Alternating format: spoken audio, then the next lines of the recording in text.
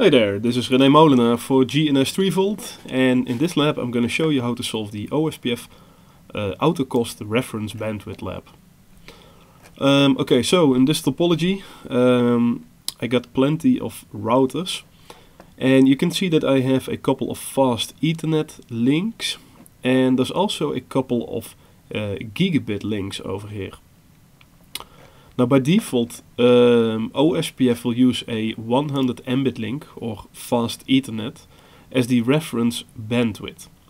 That means that if you have a fast Ethernet link, it will divide 100 Mbit, which is the reference bandwidth, by the actual bandwidth of the interface, which is 100 Mbit, and you'll get a cost of 1. If it were a 10 Mbit link, you would divide 100 Mbit by 10 and you would get a cost of 10. Now the funny part is if you have a gigabit link, then normally you would divide the reference bandwidth, 100 Mbit, by gigabit, which is 1000, and you would get 0,1. But the thing is, OSPF doesn't go lower than a cost of 1. So if you have a gigabit link, it'll get a cost of 1, and a fast Ethernet is also getting a cost of 1. That means that if you're using gigabit links, you need to change the auto cost reference bandwidth. So let me show you how to do this and what the difference will be.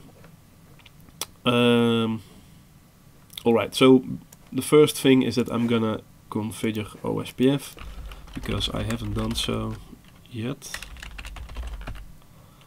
Okay, so what we're going to do is say router OSPF, and I'm just going to use this command because it will enable OSPF on all of my interfaces and advertise all the networks.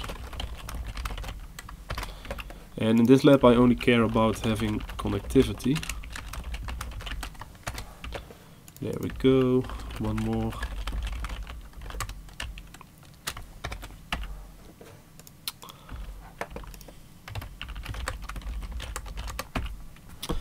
Okay, so it'll take a little while before I got all of my neighbors, but I think I can show you this.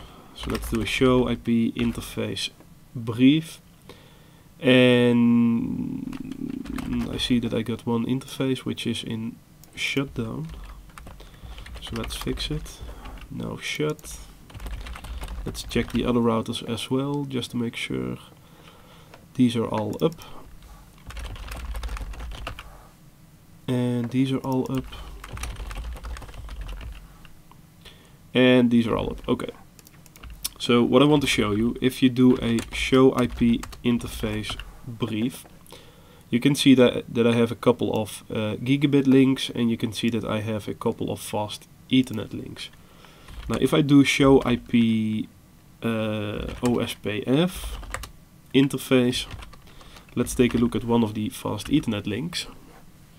Then you can see over here that it has a cost of 1. But if you look at the gigabit link, so for example gigabit 1, you can see that it also has a cost of 1. So what we need to do is change the reference bandwidth. And we can do it like this. So go to your OSPF configuration, and then you do auto cost, reference bandwidth, and I'm gonna set it to 1000 Mbit. So it says okay, it has been changed, but please ensure that you that it's consistent across all routers. So it's a good idea to copy and paste this to all routers. So here we go. I'll just copy and paste it to all of the routers. Now if I do a show IP OSPF gigabit, not sure which interface it was.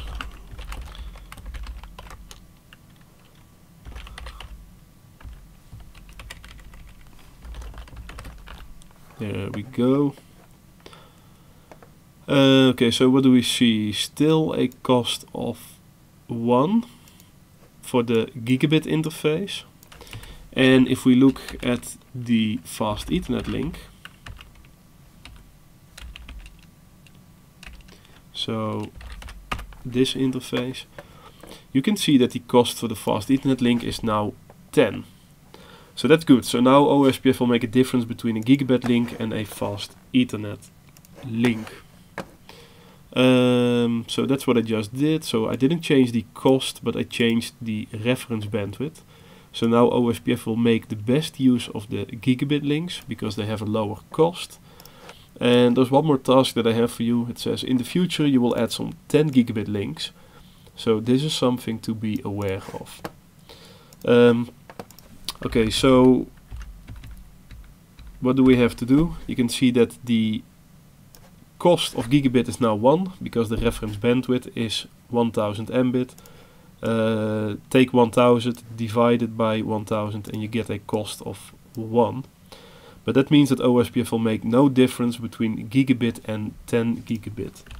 So if we're going to use 10 gigabit, we should change OSPF one more time and set the outer cost reference bandwidth to 10,000. Let's copy and paste it to all of my routers. There we go. And I'll show you the cost one more time for the interfaces. So now you can see that a gigabit link gets a cost of 10. Fast Ethernet will have a cost of 100. That means that if I would have any 10 gig links, they would get a cost of 1. Okay, so that's it. That's how you can change the auto cost reference bandwidth. I hope you enjoyed this video. Thanks for watching and till next time.